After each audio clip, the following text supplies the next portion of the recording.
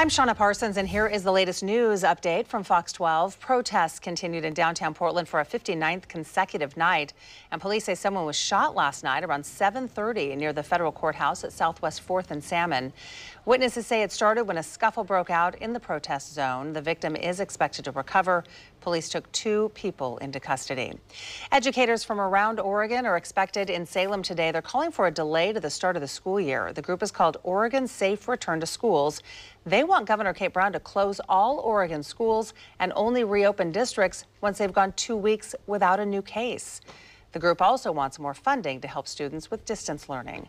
Now here's Fox 12 meteorologist Jeff Forgeron with a look at the forecast. A heat advisory is still in effect for the interior valleys of Oregon and Washington. Temperatures are going to range between the 90s and low triple digits this afternoon. If you're trying to escape the heat, head out to the coast where highs will be in the 60s and 70s. In the metro area, Tuesday, Wednesday, Thursday, highs look like they'll dip back down into the upper 80s and low 90s, and we could be in the upper 70s by the end of the week. Shauna?